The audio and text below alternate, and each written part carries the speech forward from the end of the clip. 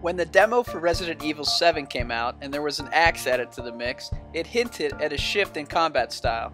While the axe literally does nothing tangible, it does introduce a melee combat system and lets us know that hand-wielded weapons may be becoming important. The game's new first-person perspective even lends itself to these types of weapons.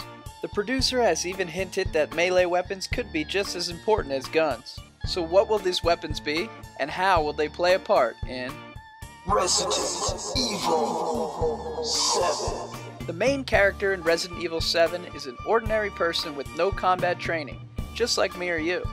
In a survival situation, we would have to defend ourselves with whatever we find lying around.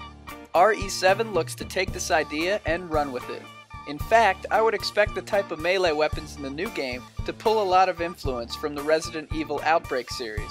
Melee weapons were big in these games, and characters used anything they could find, from crowbars to a hammer to a frickin' broom, to defend themselves.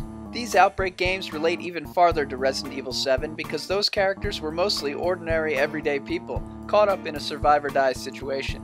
Where have we heard that before? The main character in Resident Evil 7 is an ordinary person with no combat training. With melee weapons making a possible big splash, hand-to-hand combat might be fading away. The demo didn't offer any way to attack without a weapon, which doesn't eliminate the chance it shows up when enemies do, but is a promising sign. While there was something satisfying about giving an RKO to a zombie, it didn't have that Resident Evil feel. A knife to the face, however, yeah! So as I wait for January to hit, I'll think of all the fun things I can do to the family man with the random objects I'll be finding on the bayou. Dreams of a nail gun, a bow and arrow, a nice big shovel, and of course, a chainsaw! I really can't wait to attack Resident Evil 7. Don't forget to click the thumbs up and subscribe!